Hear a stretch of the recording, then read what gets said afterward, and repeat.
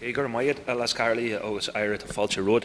Laska here, I want to begin by welcoming the Minister and indeed, while having some points to make, welcoming overall the introduction of this legislation into the House this morning. As the Minister will know, it's a long time coming. He was part and parcel and intimately involved in the negotiations with the British Government and the parties in the North. I note too that the Minister used the term corrosive in his remarks when referring to the legacy of the past, and he's right. The legacy of our past can indeed be corrosive in many ways. However, what remains most corrosive is thus far the refusal in some instances, but overall the inability to resolve this issue and to get truth and justice for families. And part of what today's legislation seeks to do is that, and that's why it's welcome, and that's why I just wish others with responsibility were taking this as serious and moving as swiftly. So, Minister, as you'll know, I'll be supporting this legislation. I do, however, regret, as you acknowledge yourself, we are dealing with it in such a hastened way this week, but we are where we are. This is a time when there's a lot of justice legislation passing through the House, and I'm sure other colleagues across the board would have appreciated more time to engage with this legislation in a more detailed way. But as I say, I concede that we are where we are. This legislation is important, as I've said, and Sinn Féin supports it. We have for a long time, called for such legislation, and like yourself, Minister, our negotiating team were part of the talks at Stormont House. And there are ongoing issues in trying to deal with legacy, and there's much more we need to do. But the Stormont House agreement was reached between the parties and both governments on this very contested issue of legacy. That was a difficult thing to achieve, with a lot involved in it, not just for the political parties, but mostly the families, the victims and the survivors. The agreement was reached after difficult negotiations, and the issue of legacy is, of course, sensitive and complex. To achieve that agreement was one thing, but unfortunately we haven't made much progress on it to date. This is one of the obligations of the Irish Government, and I hope the passage of this bill today will prompt the British Government to act and to legislate. The British end of the legislation is, of course, much more substantial. There are ongoing requirements for inquests and inquiries, such as in the case of Pat Finnegan and several others. The British Government has had this legislation on their desk for a considerable period of time.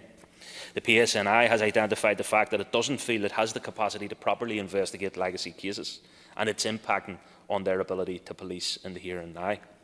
It needs the Independent Commission for Information Retrieval, the ICIR, and the Historical Investigations Unit, but the British Government has been very slow to act. I hope this will prompt some movement today. I also recognise that the legislation is necessary in the context of ongoing inquests into the Kingsmill massacre and the case of Arlene Arkinson.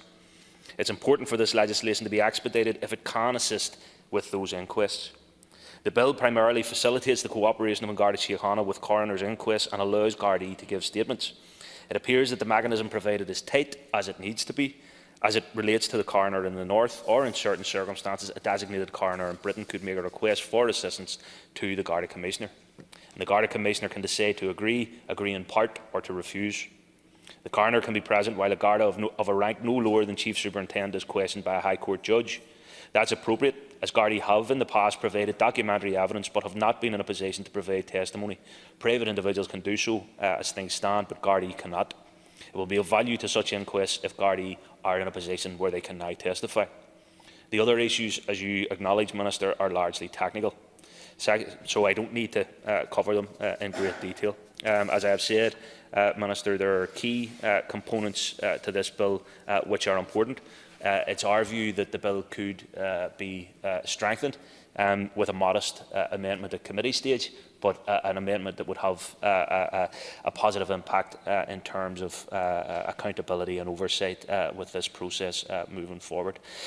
So, Minister, I listened to the debate in the other House, and I listened with great interest to Fianna Fáil Deputy Jim O'Callaghan suggesting in the Dáil about the need for international involvement in this process. And of course, it has long been Sinn Féin's view that there is a strong case for an international Truth and Reconciliation Commission. But in the absence of agreement on the process of that kind, the best roadmap agreed by both governments and the political parties, north and south, is through the use of the Stormont House mechanisms. So it's past time to implement them.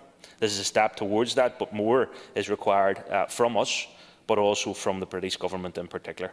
I hope, as I have said numerous times already, and I hope, as has been expressed by the families, whether they have to go through the courts or indeed whether in more recent times thousands and thousands of them have had to take to the streets to see their right to truth and justice fulfilled and realised. I hope for them we will start to see some movement from the British government as well.